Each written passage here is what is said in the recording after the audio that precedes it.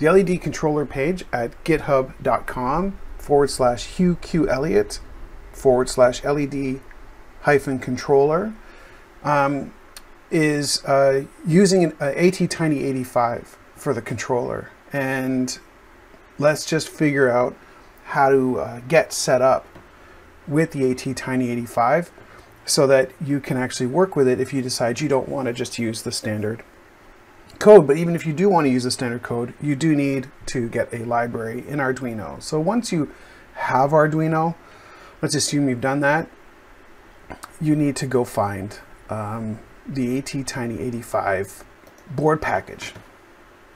So if you want to have new boards, so when you go into your board menu in Tools, Board, in your Boards Manager, the Board Manager comes with a default set number of boards. You can import more boards using the Boards Manager.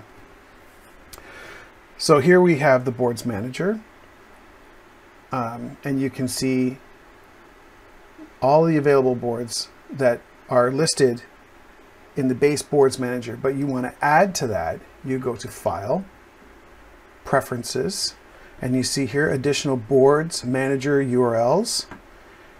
You'll want to add, and I'll add this into the description of the video, but you want to add in there's going to be two, but this one, the raw.github-user-content.com/demelis/AT-tiny/IDE-1.6.x-boards-manager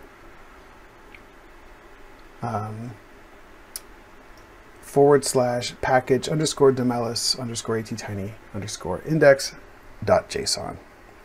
And that will, when you open Boards Manager, that will then be available to you to look up. So if you looked up ATTiny, the David A. Mellis ATTiny library is available to install. So you install it, and now you can choose the ATTiny board